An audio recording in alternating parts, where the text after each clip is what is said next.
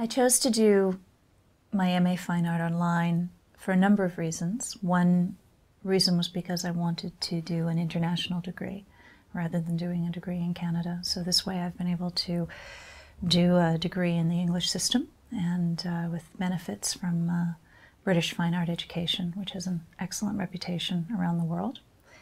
I also needed a program that would allow me to continue the balance of my other life responsibilities with pursuing my graduate studies and also allowing me to continue making art. I've been lucky in terms of making a balance between life and study because I've been able to schedule my work week for the job that I have. I've been able to schedule my work week around having time and days during the week where I can concentrate on my studies. And one thing I did have to do was I had to make sure that I had my own studio space, because in a full-time program, usually at the grad level, you would be provided with a studio space. The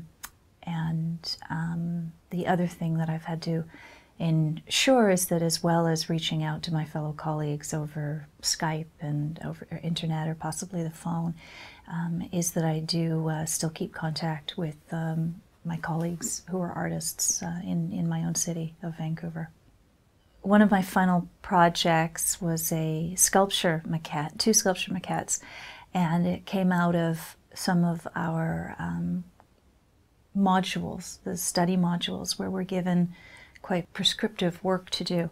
And I was looking at ideas around sort of the theory and the presentation of work, in particular sculpture and 3D objects, and also wanting to continue to work with some forms that I had started to play with in an installation piece that I'd done earlier in the year.